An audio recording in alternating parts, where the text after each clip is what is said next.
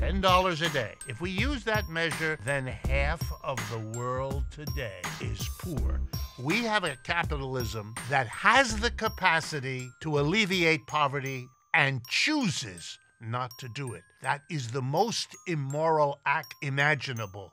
The kind of ongoing political education work, the popular education work that unions used to do, that free schools used to do, that community organizations, even churches used to do, isn't happening. I think a lot of us are engaged in this effort. If we don't tell peace stories, we're going to be ever more vulnerable to the warmonger stories.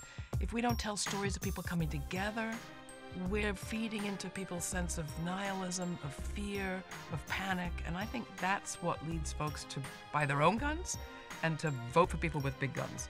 And frankly, we're dreaming if we don't think there were people out there cheering for Trump the week of these attacks.